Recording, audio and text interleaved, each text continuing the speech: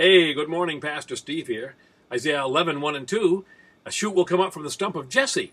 From his roots a branch will bear fruit. The Spirit of the Lord will rest on him, the Spirit of wisdom and of understanding, the Spirit of counsel and power, the Spirit of knowledge and the fear of the Lord. There's a prophecy here that the Messiah would be Jesse's descendant. It's kind of neat how the train goes down the line here, isn't it? Ruth and Boaz is an unlikely match. Ruth, remember, was a Moabite, one of the accursed generation. But God sent his family into the wilderness of Moab, this family down there. They mostly died there just to mine one precious jewel, a Moabite woman. He had a special plan for her. She's great-grandmother David and is in the king's lineage. You know something?